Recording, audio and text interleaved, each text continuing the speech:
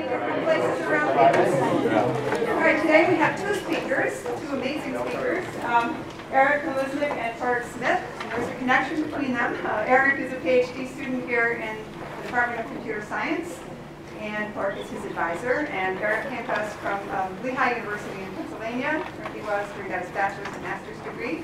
And since he's been here, he has done some industry internships, including, let's see, Amazon, Microsoft Research Bing, and Twitter Cortex. And he has a postdoc lined up. He's graduating this spring and going to Cambridge Machine Learning Group in Cambridge, England, University of Cambridge. There. And Twerk is well known to everybody probably in this room, internationally known for his work in machine learning. He's a professor here in the Department of Computer Science with a joint function of statistics. He's also the founding director of the UCI Data Science Initiative, and before that was the founding director of the one that is named I have to read because I can't remember it, the UCI Center for Machine Learning and Intelligent Systems, which he did from 2007 to 2014. And I can attest to the fact that he is internationally known for that and all his other work because as I travel around the world, people always ask me about him. They don't always get his name right, but I know who they're talking about. So I guess he's going to go over here. And you can see their title. Okay, Mark. All right, thank you, Jessica. Thank you for all coming out on a Wednesday instead of Thursday. So as Jessica mentioned, Eric is my PhD student. He's escaping. His defense is next week. Before he escapes, it would probably be useful to give to particularly the statistics department, that's our primary audience here, our perspective on deep learning and which Eric's thesis is largely about. So, you know, this is a familiar story around campus and other places. You're in statistics, you have a collaborator in sciences, social science perhaps, and you're saying, well, yeah, you're building these statistical models, and all this math and p-values, you know, maybe we could use a deep network instead to solve our problems. Everybody's hearing about deep learning, and they've heard about TensorFlow, and they've read an article in the New York Times, every day there's articles about deep learning, and you're a statistician and your response is a complicated question, what do you say? So hopefully, after today's talk, you can perhaps say a little bit more than it's not always easy to answer these questions.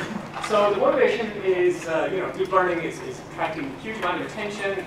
But if you're a statistician, the language of deep learning, it's somewhat alien, not using familiar terms. And nonetheless, like much of machine learning, deep learning has statistical ideas at its core.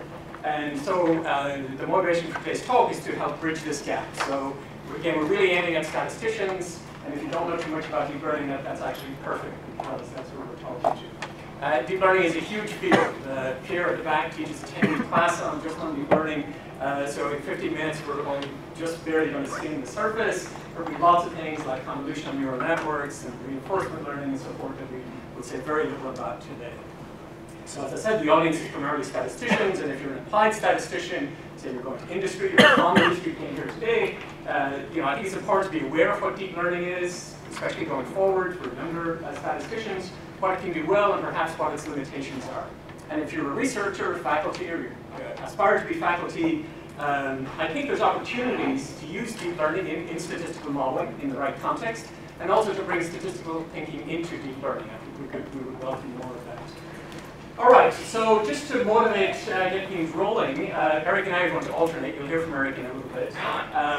Let's take a very simple prediction problem. We have pairs of x's that are vectors and y's that are some target value, and we want to build a predictive model. This is typically what we're doing in machine learning. We want to predict y given x, and we're going to use some black box f of x with parameters w. We'll get to what those are in a minute. And you know, imagine the type of problem we're interested in is x might be very high dimensional. It might be a set of pixels in images, and y might be just a categorical label. Is it a dog, is it a cat, or something like that. Now we could use a logistic model, for example, a linear model, one weight per input. But let's say we want to explore more complex models. That's what we might want to do. So I took this figure from actually a very nice chapter in Efron and Casty's book, where they do have a very nice summary of neural networks and deep learning. And this is a state-of-the-art neural network from the early 1990s. And there's a few of us in this room who are old enough to have been around. So let's kind of explain. We have the inputs here. Here's our 4 inputs. Usually there'll be thousands of inputs. Here's what we're trying to report the prediction of the model.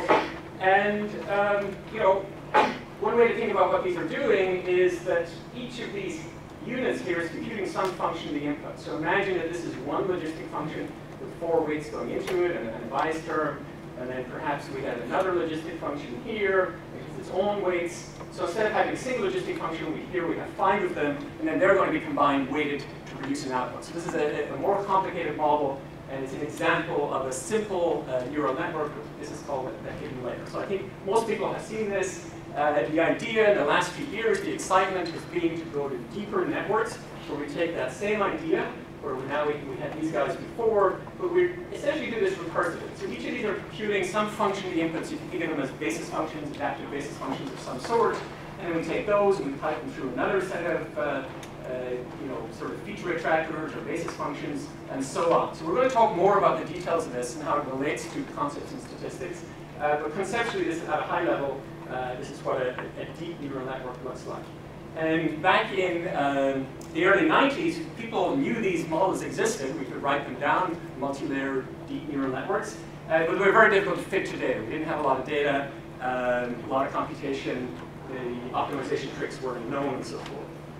All right, so the key point is that this is not a linear model. There's nonlinearities that are these blue dots here. And the type of nonlinearities, there are various types of threshold functions, self-threshold functions, and so forth. This is an example of a particular network where it's recognizing street signs. Oh, sorry, the wrong button. All right. All right, recognizing street signs. So the internals of these models can have different types of nonlinearities, different types of units, different types of computation. So there's one of the things that will come up, we'll see throughout the talk is that there's a fair bit of engineering in terms of figuring out the structure of these models. They're not like simple linear models. We have a lot of options when we build these models. The question, a very natural question, if you're a statistician, is we now have this function from inputs to outputs. It's a mathematical function. It has parameters, weights, W. How do we fit those? So imagine we just have a simple that. Have to learn how to use this. This is our simple single hidden layer network. So we've got our logistic functions, multiple of them, and then we have another logistic function, say, at the output. How would we learn these weights?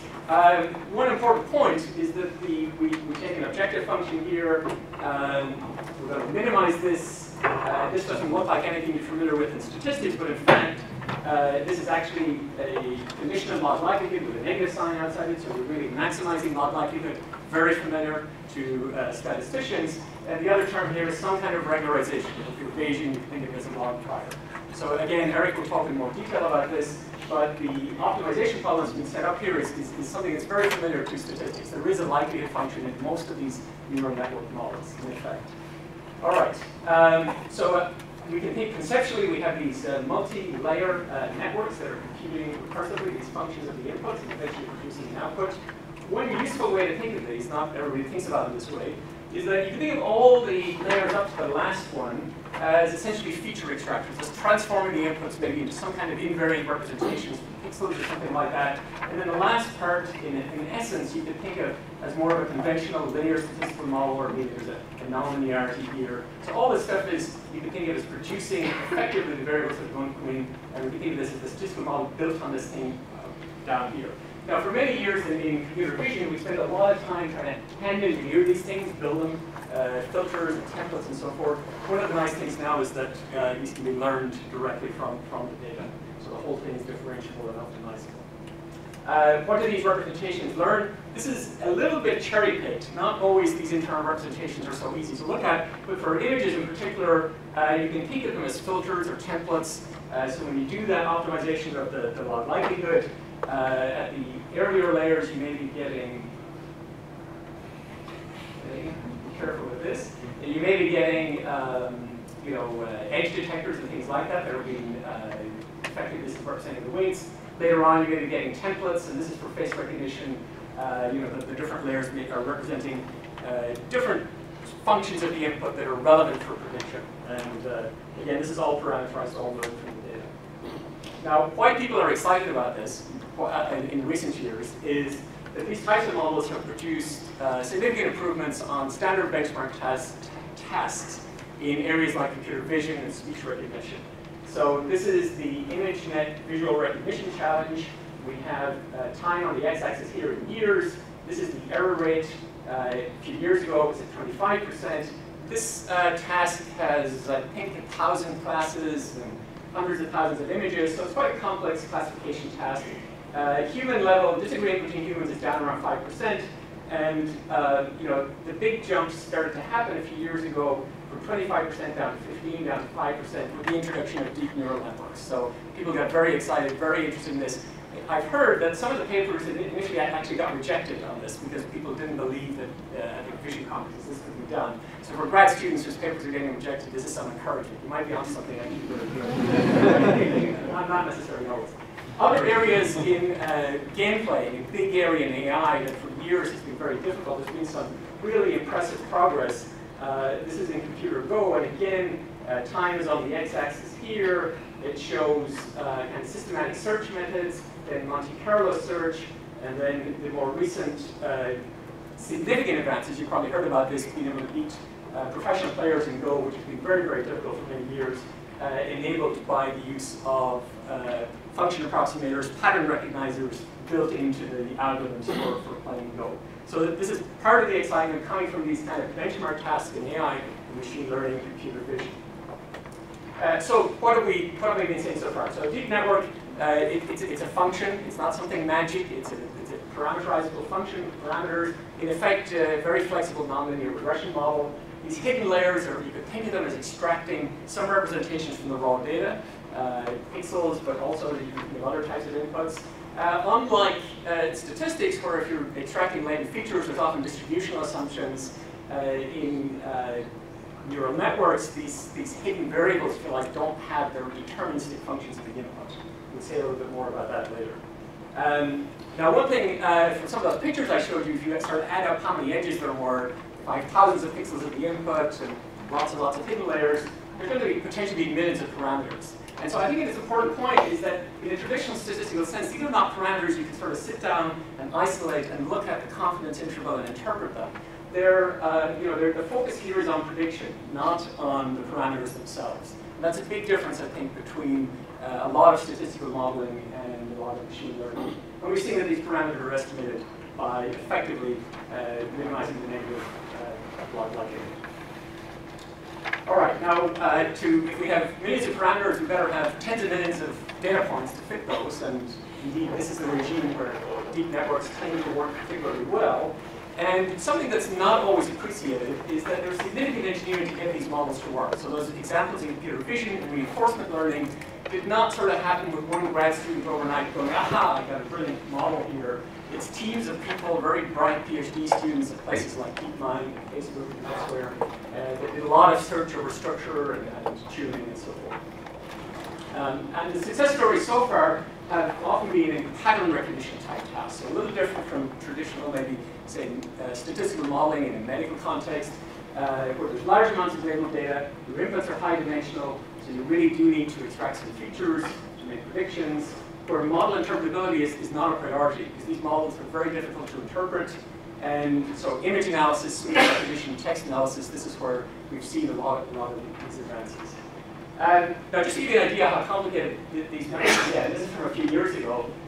This is a deep network from Google for image recognition, and it has 27 layers. So the pixels are way up at the top, the outputs, basically distribution over the classes, given the pixels, go through all of these transformations. This is a huge model space. Again, they searched over a lot of possible models to come up with this. And you're reminded, looking at this, if you're familiar with Rube Goldberg machines, sort of a little reminiscent. If you don't have a Rube Goldberg machine today, you can look it up on Wikipedia afterwards. But very complicated machinery, and you sort of wonder, how did somebody come up with this? So, I'll be handing off to Eric at this point, but you can read this cartoon. This is your machine learning system. You pour data in. What if the answers are wrong? Well, stir the pile until it looks right.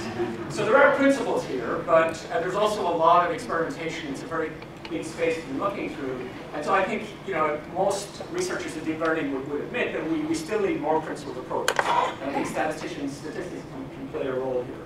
So with that, I'm going to hand over to Eric, who's going to talk about the next part of the talk. Hi everyone, thanks for having us.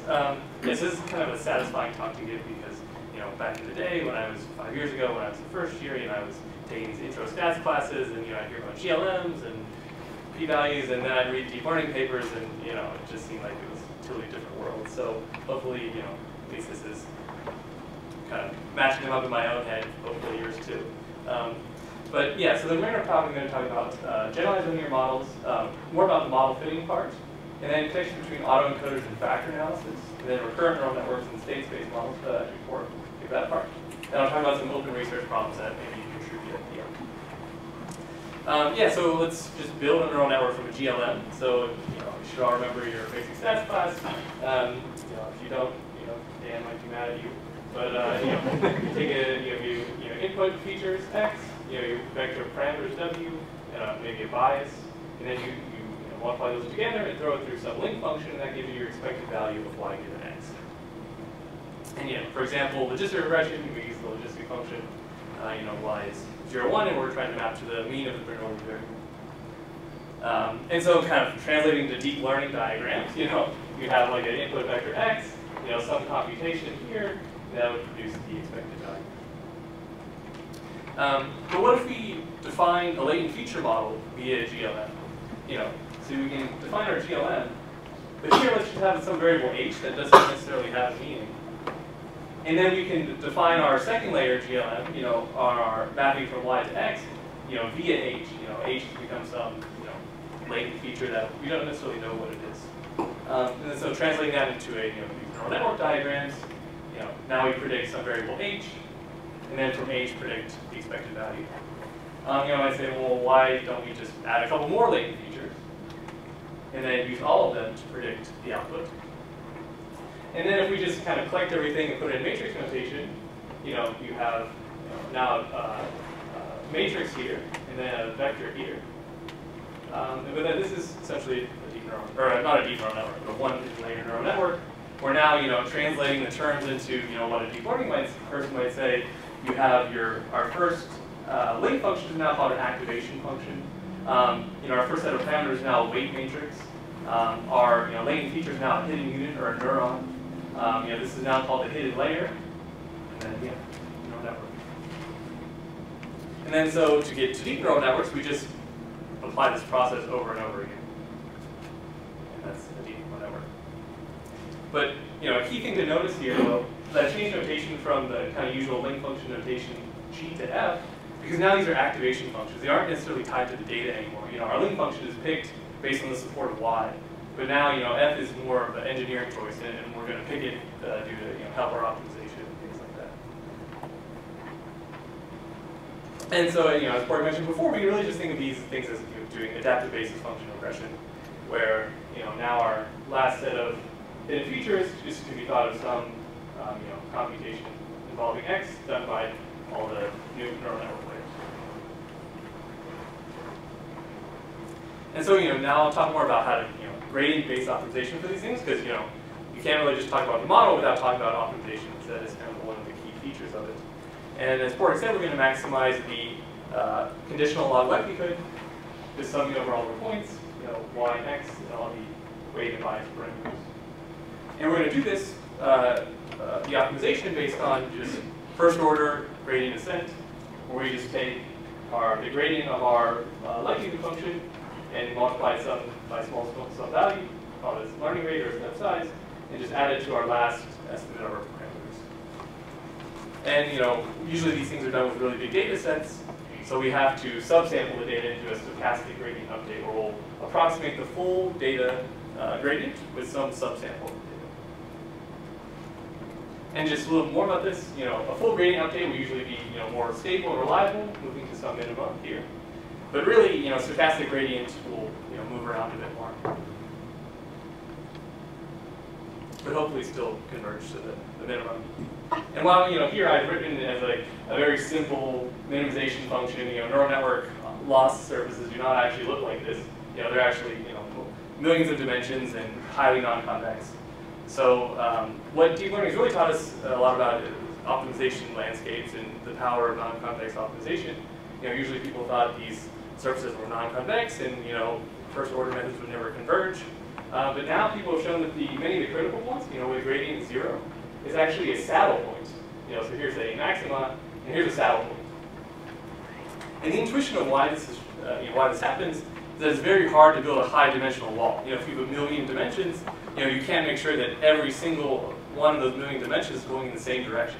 Usually there'll be one going down, and you can escape through that, one or millions going down. And then two, people thought, oh, these stochastic gradient methods, like they're too noisy. Actually, people have been finding that the noise helps regularize the network. You can find perhaps a minima that generalizes better due to these noise in the gradient. Or it can help you escape those saddle points because, maybe it's a saddle point when you visit the place and optimization space one time, but then now you're using a different mini batch, and now it's no longer a saddle point for that mini batch. And, just to kind of relate it back to the deep learning terms, you may have heard something called backpropagation. It was invented by Romelhar and Hinton and others in 1986. It's really just the chain rule going back to the network and computing the derivatives with respect to the various weights. So I have my derivative with respect to our output log likelihood, and taken all the way back to some layer HL with respect to the weights in that layer. And of course, there's more to computing efficiently at it once it's just the chain rule, but that's kind of the core mathematical idea behind it. And what has really sped up deep learning research and expedited the model building process are these various auto-diff libraries, where you just have to define the forward model, and then the software will take all the derivatives for you. And so, this was, in the modern instantiations, kind of Torch is the first one done by Ronan Colbert in the 2000s, but now TensorFlow and PyTorch are the most popular ones. And then, we also want to talk about GPU cards. So GPU cards essentially just another processing unit in your computer. You all have them in your laptops. That's actually what runs the graphics. And they've been central to training deep neural networks because they allow for fast but low precision matrix multiplications. And why they were built for this because when you're looking at your screen, you can't tell the difference with your eyes between like a pixel value of 1.0001 versus 1.16 zeros more. And with deep learning, the noise introduced by stochastic gradient methods dominates any of that low precision that we lose with the GPU. So that's why these things have made it possible to train it. And lastly, as Corey mentioned, hyperparameter tuning. You need to pick the number of layers, number of hidden units, the learning rate, step size, all that. And the common way to do that is to use random or grid search over the hyperparameters, and then do calculate your loss on a validation set and pick the one that gives the best loss. But there's also methods of kind of Bayesian optimization, bandit algorithms, and reinforcement learning that are looking to kind of automate that process and make it better. I think Lars and Pierre and Julian work on stuff like that, so I'll talk to them about it if you want to hear more. And so you might say, okay, you haven't really talked about the model, like what's changed about neural networks since the 1990s. Doesn't seem like anything has changed compared to the world we live in. But there's been some small but significant changes. So one is these aggregation functions. The logistic function was the common one, and they were very close to GLMs with these logistic functions. But now we move to rectified linear units. And the reason why is because logistic units would saturate. You'd get over in this region, and your derivatives would die off and go to 0. But the ReLU unit is unbounded to this side. And so, you never get 0 gradients. And so if you want to tie this back to maybe something you know about stats, you can think about, piecewise linear spline regression. So this was actually pointed out to me by Labak. But these ReLU units are essentially the hockey stick function for the splines, where you have, x minus some not location with this variable here. And then if it's positive, we, essentially activate the unit, like we'd activate a ReLU function. And, so neural networks, we essentially have one variable more, where instead of just testing if x is greater than the not, we're actually doing kind of an angle space where this beta vector is our weights. And so we're testing, if the weights and the input is within some cosine adjusted by the not. And obviously another big difference is, with splines, you would probably set that not yourself based on maybe some intuition you have about the problem. But these knots in a neural network are completely learned by the network itself by gradient descent. And yeah, these would be the bias variables in a neural network. And so, you know, Gordon also mentioned regularization. Regularization is very important for these models. And, you know, before people were doing things like L2 penalties, or you might call it weight decay. But now we're doing stochastic regularization strategies called dropout, where all you do, it's kind of naive in some senses, that you just set some hidden units to 0 in the network and train under this stochastic perturbation process, and it'll regularize the network. And, you know, so, you know, Pierre's a good paper on this if you want to read and understand more of the intuition behind it. But one way I like to think about it is just spike and slab variable selection. I think Wilson mentioned that in his talk. But if you look back at this Kulo and Malik paper from 1998, they actually kind of write out the dropout equation with like x times Bernoulli variables times the weight matrix. But they were interested in doing variable selection. You know, they wanted to know which variable should be included in their model, whereas, you know, Hinton was thinking about it in terms of just a regularization mechanism to improve the generalization of these neural networks. And thinking about this perspective, under some assumptions, if you assume kind of a Gaussian prior on the weights, you can actually generalize this to a bunch of different marginal priors. So, you know, a Bernoulli noise model just corresponds to spike and slab. You can think about Gaussian noise, it's also used. I don't know what marginal prior this induces, but it's a chi-square on the variance. And then you can think about, you know, half Gaussian noise would be a horseshoe prior. So, you know, that's one way kind of I like to think about to unify these things. And then lastly, a big thing is these called skip connections, where before we would have just, you know, previous hidden units times weights transformed by some nonlinearity. But now people do the same formula, but just add in the hidden units back in. Again, like kind of another maybe even naive modification, going, oh, how did I not think of that myself, or how did I not try it, or how did I not have a bug in my code that does that by accident and improve that performance? But, you know, one thing you can think of this doing is if you move this variable to the other side, it's sort of now the nonlinearity is modeling the residual instead of the full transformation. So it's kind of offloading some of the representation kind of responsibilities of the network. And then, you know, just to revisit these computer vision results, you know, the first kind of big ImageNet jump was done by dropout and relose in about an 8-layer neural network. But, you know, this latest performance is with skip connections and 150 plus layers. And just to kind of redo the neural network diagrams with these innovations, you know, we just have our hidden layer, but now it's multiplied wise with the dropout sample. Then when we have our skip connection, transporting this hidden layer to the next one. Okay, so now, you know, we talked a lot about prediction and conditional models. You might say, okay, what about unsupervised problems? You know, latent feature analysis, factor analysis, things like that. Are just deep learning, you know, good for that? Does it have anything to say about that? And so, you know, I'll start with the model you'll all hopefully know of or heard of or remember. It's called factor analysis. We have some latent variable Z multiplied by a loading matrix A with some bias and some noise, and that gives you your feature X. And so essentially you're trying to find a low-dimensional representation that covers kind of the true semantic meanings of X without all the observation noise. And, you know, the kind of main deep learning model for unsupervised problems is an autoencoder. And this is a bit weird, but essentially we have the same neural network set up before where you put in X and transform it by several hidden layers. But now we predict the mean of X back. You know, just kind of using X to predict itself. And then, you know, just using kind of the math notation here, it's the same setup as before. But now we have this weird thing where X is kind of conditioned on itself. You might say, like, you know, why does that even work? But why it works is that we usually pick these hidden layers to be smaller than the dimensionality of X, so it's, you know, compressing and kind of compressing out the observation noise, hopefully.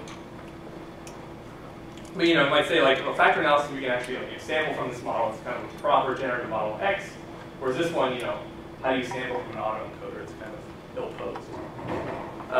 And so you might say, are these two methods related? You know, they seem kind of different. But one way to relate them to principal component analysis, you know, under some linearity assumptions for an autoencoder and some noise assumptions for a factor analysis, you can both show their PCA and therefore equivalent themselves. You know, Tipping and Bishop have a nice paragraph in this in their one paper, and also Pierre showed this for autoencoders back in 1980. But, you know, may say the more interesting thing, how do we show their equivalence in a nonlinear way? And so there's a thing called nonlinear factor analysis, which dates back further, but the first instance I found that's nonlinear in both the factors and parameters is this Media, 1993, where now we have a nonlinear function here before mapping into our output x.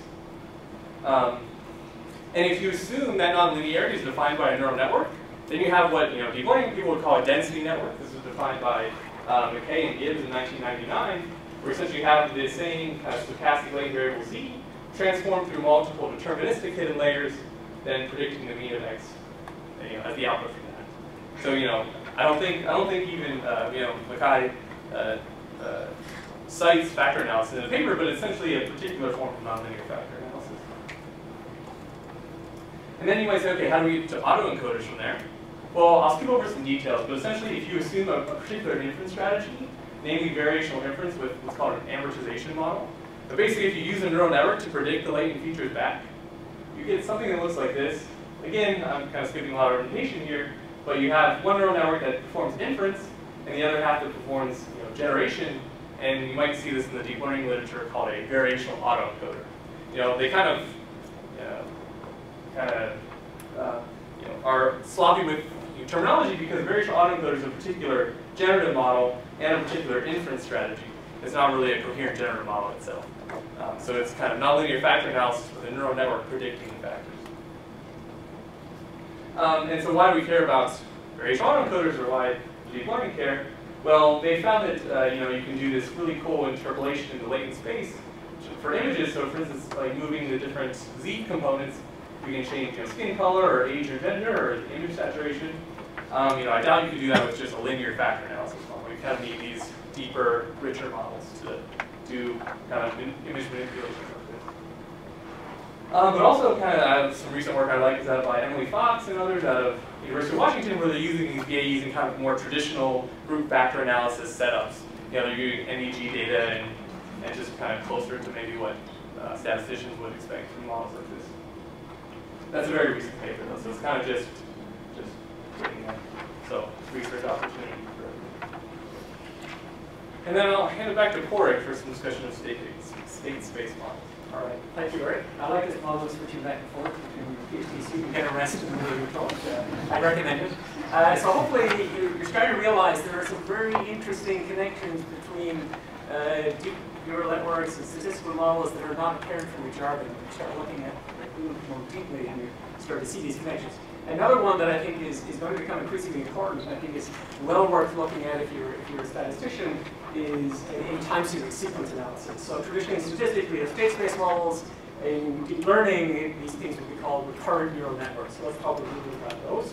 Let's say we have sequential data. So we're trying to predict y given x, and we're going to go through some hidden representations. So each of these columns here could be thought of as a neural network, if you like, as we'll be talking about them. Except now the index is looks like it might be time or sequence. So in fact, the y's are correlated typically, and perhaps the x's as well. Naturally, it makes a lot of sense here to couple your model over time. And in neural network language, this is referred to as a recurrent neural network. And in particular, the coupling happens at the latent level, the hidden variable level. And each time slice here could have multiple layers of Z. Z might represent sort of multiple stacking of layers. But this is the general structure of the model. So we've taken our static, if you like, mapping from X to Y. Now we've coupled them over time and made a more complicated model, essentially. A big area where these types of models are used, for example, is in language modeling. So just to give you a kind of a concrete example, these things will train on billions of words of text. And so the input, we're predicting this is the output, the next word, the input is the previous word, and there's some representation here that's keeping track, not just of the previous word, but also what's the context of the sentence, what's been going on before. And this is found to be quite powerful compared to, say, more traditional n-gram techniques that are, you could think of as Markov models directly on the words. There's many extensions, things like long short-term memory, we're not going to talk about, but a lot of activity in this area, a lot of interesting ideas being developed. Now, if you're looking at this picture that I've just shown you, it looks, for all, all intents and purposes, like a classical state space model in statistics, in time series analysis, where there's a very rich literature, particularly for linear Gaussian models, but also nonlinear extensions over the years. And again, you have the same general idea that you have inputs, exogenous inputs, you have a latent state space, and your observations are conditioned at each time step on the latent state vector. Now there's some differences. The structure looks generally the same. The recurrent neural network, let's go back to that for a minute. It has a dynamics equation, like the state space model. It has an observation equation. This thing is coupled over time. Some key differences with state space models is that the latent variables here in recurrent neural networks, there's no distributional assumptions about them. We don't think of them as stochastic in the standard recurrent model. They're just deterministic nonlinear functions. And this has its pluses and minuses. It has advantages and drawbacks. So if we compare them directly, RNNs, recurrent neural networks, and state-space models, they both use latent state representations, often to go from maybe high-dimensional x's and y's down to a low-dimensional representation. The outputs are independent, conditioned on the state at time t, and you can train these things with gradient methods. So that's common to both. But the difference is, in some sense, because it's not putting distributional assumptions and Gaussian assumptions on the z state variables, the RNNs have more representational power. However, that comes at a cost. It's harder to handle because there's no distributional, you can't marginalize out various variables. If you want to handle missing data, if you want to do forecasting in a coherent way, if you want to be Bayesian, it's harder to do this in recurrent neural networks. This is currently a topic of fairly intense research by various groups, but they pay a price. Also, the recurrent neural network is somewhat less interpretable. It's quite hard to interpret what those states are doing. There's a fair bit of research going on here. I point you to, for example, David Sontag at MIT. He sent some of these papers from his group, and there's other people as well, which you can look into. There's many variants. So one of the things that in machine learning, computer science people are quite creative when they come up with these models. So you can take this recurrent neural network idea and do a lot of different things with it. So one of the things you can do, instead of having an output at every time sequence point or at every position in the sequence, you might just have an output at the end. So you're trying to classify that sentence or that piece of text. So you just have a sort of a many-to-one mapping from your sequence to a single output. Machine translation, you could think of for two languages as a many-to-many. One sentence in English, another sentence in Chinese. You can have many-to-many word prediction. You can go from an image as pixels to text output for image captioning. So the ways that these things have been used is quite creative, but they're all based on a very similar basic architecture, and they tie back to, in many respects, to the idea of state-space models in statistics. All right, I'm going to give you back to Eric, and he's going to take it home. Yeah, so I think in the abstract we promised to use some open problems to jumpstart your research with. So let's just talk about some of those. So kind of the biggest problems in neural networks that we're doing right now is better understanding of just how it all works. How does the optimization work? How does the regularization work? Why are these neural networks kind of as successful as they are, given there was so much maybe stacked against them for a long time? Allowing people to fit more often. Why does the stochastic gradient work unexpectedly well? Other alternative optimization strategies. And I think Pierre has some work saying that backprop is optimal under some conditions, but some people are trying other alternatives.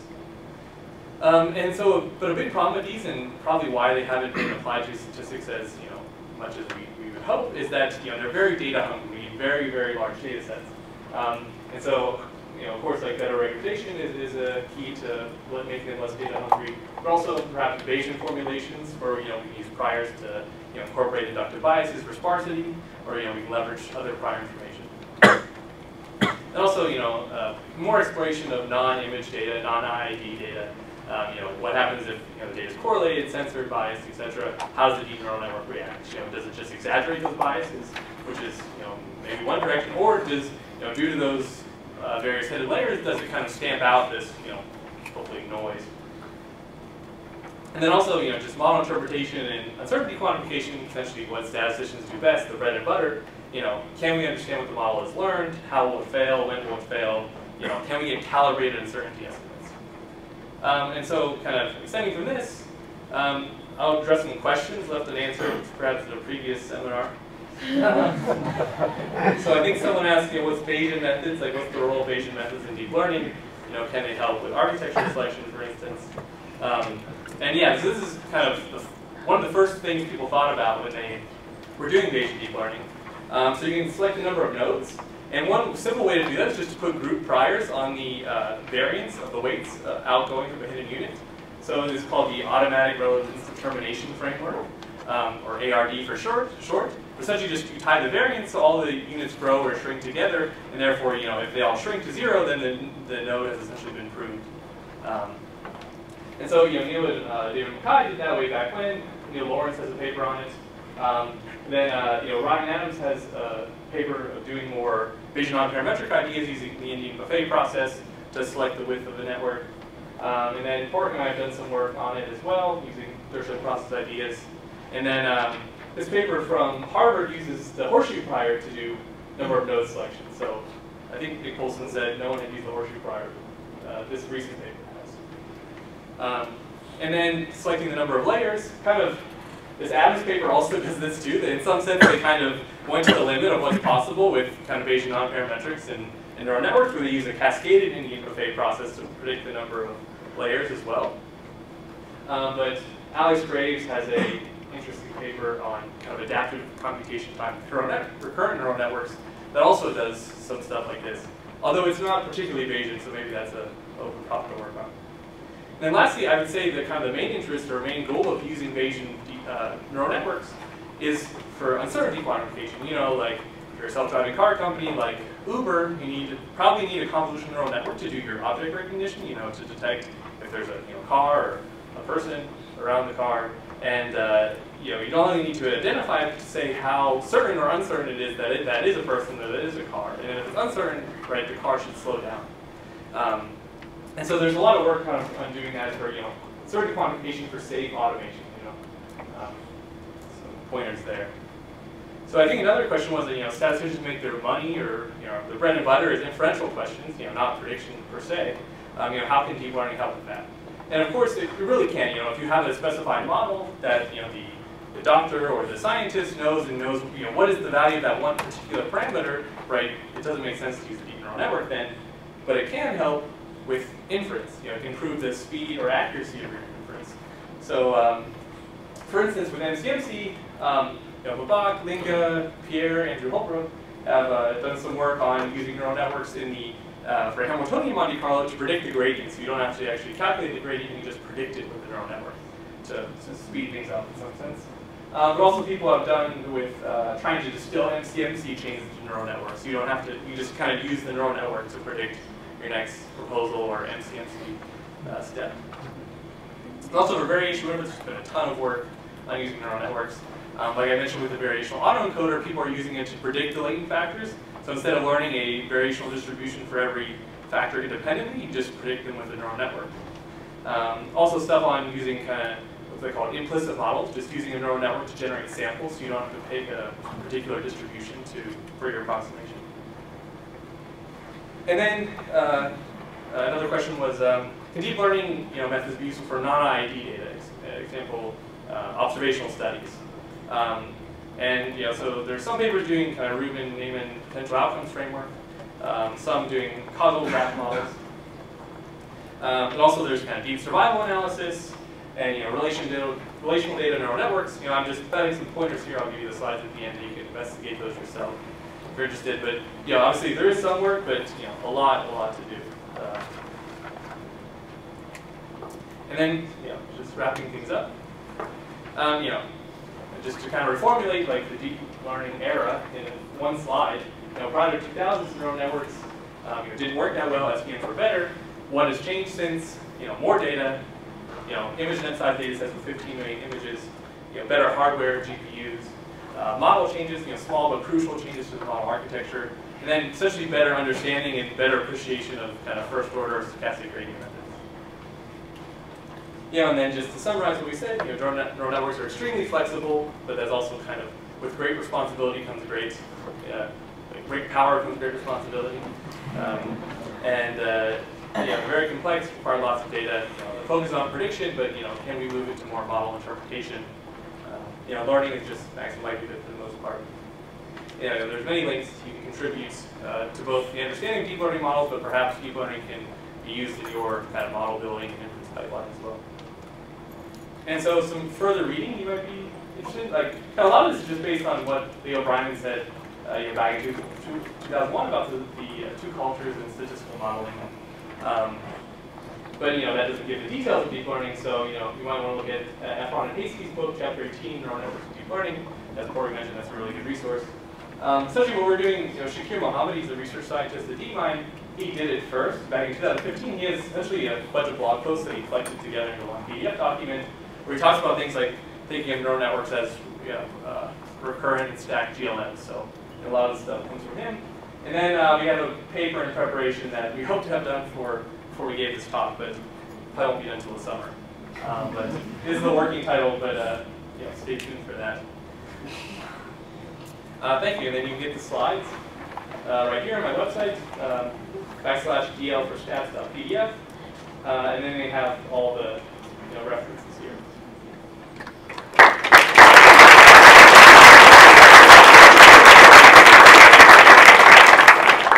Sure, there are questions.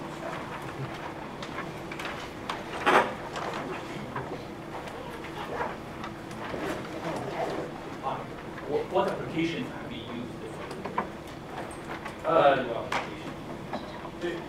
Applications in just by everyone.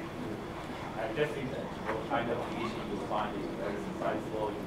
Well, I mean, so image recognition and object detection has been by far the most kind of explored and studied application of deep learning. Using convolutional neural networks to take raw pixels and extract from them, gradations of semantic meanings and then predict an object. But also, deep reinforcement learning is a big topic now, using similar networks for playing Atari and Go.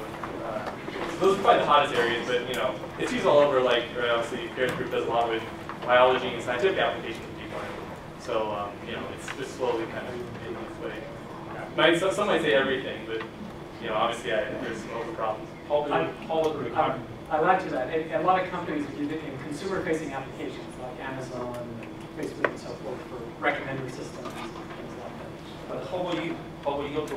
Oh, I mean, we're mostly interested in kind of the Bayesian interpretation of it, so we just use benchmark tasks, and mostly, I've mostly done images and sentiment analysis, text classification. So we're not really. I wouldn't say our group's really pushing the application standpoint as much as others people, even at UCI. Okay, how about recurrent neural network used in your book? I don't do that work per se, but like Demetrius over there, he does them for kind of Reddit sentiment analysis and analysis of kind of Reddit comments and web scale data. So that's one thing we do. Yeah. So what are some of the principles for constructing a deep neural network? Like I said, it's more of an art than a science even at the moment, right? Like it just takes a lot of prior experience to know like how many hidden layers or units you might need for a certain task. Obviously I'd say the best thing to do is like talk to someone that's done it, like for instance someone in Pierre's group or maybe our group. Also just looking at papers that do similar problems, right? Like find the closest deep learning network that's been published on your problem and then try to tweak from there. But yeah, people are trying more systematic approaches like the Bayesian optimization and kind of bandit algorithms and reinforcement learning, but that's kind of open problems. Those are the only things I know that are trying to systematize the model building process. I'll answer as a faculty member. Hire a bunch of smart grad students and get lots of computing power. It's essentially current practice, which is not ideal. So. Yeah, I have one more question. Maybe let's get some other questions. To explain that question, but so thinking about the quantification of uncertainty at the end of the day, right, which is what we think about. So you can think about your hidden layers as basically trying to identify new predictors, effectively, of the response as you're walking through. So I'm guessing folks have thought about, it would be very hard to quantify the uncertainty all the way through that process and all those hidden layers. I can understand that, but maybe an ad hoc approach might be, say, the penultimate layer, right? Before what Corey described as this statistical model leading to the response at the end. So trying to put distributional assumptions maybe there. So you're conditioning in some sense on the predictor space through the hidden layers. Have people looked at this and how well one can try and quantify and sort of deal with the problem? Yeah, I've seen that to kind of speed up like Bayesian neural networks, because Bayesian neural networks are just really tough to get posteriors for and stuff. So people just put priors on the last weights, as you say. And I haven't seen them applied to kind of hardcore statistical applications yet. But yeah, that's definitely one thing you could do. You just treat them as, like we said, a new set of features, and we just want to get answer for those particular things. Yeah. So in terms of dropout, I've heard it kind of described as like the intuition. I'm dropping out random nodes, so I'm training a bunch of sub-networks, so they can like vote, that's going to do better. But of course, when I'm training it, a lot of the weights are all shared between the different networks. So I'm wondering if you can help give me a bit more of an intuition for why this should actually be a good thing to do, other than just it works, which we know it does. But yeah, I mean, so I'd like to tell like the story Jeff Hinton tells when he came up with it. He said he was like in a bank, and he saw that they were like moving tellers at regular intervals. I don't know why he was in a bank for so long, but